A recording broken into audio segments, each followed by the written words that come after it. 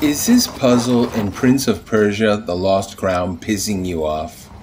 Is it making you pull your hairs out? Are you yelling at your TV screen?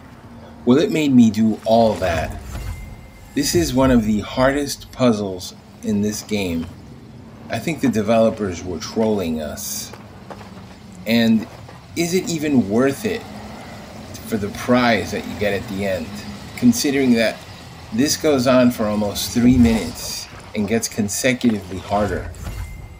So I'm going to show you a cheat right now, or rather a glitch if you want to call it, that will make you bypass this entire section and you can still get the prize.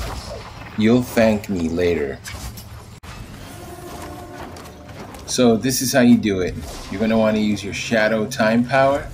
You're going to want to jump in for a second really quick and then jump back and you'll be out. The doors will close and you're going to hear the puzzle noises.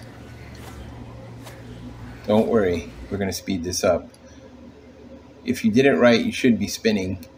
It's going to take a few tries. Okay, once you're done, you're going to hear the puzzle stop. It's going to make a specific sound.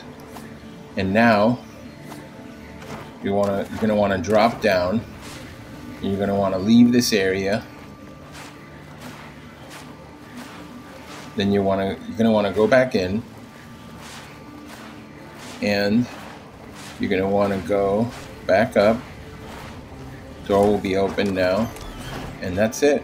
You just beat the puzzle. Well, technically you didn't beat anything. Let's face it, you cheated. But in this circumstance, with this puzzle being so hard, well, and what prize do you get? That's right, a lame skin. Wow.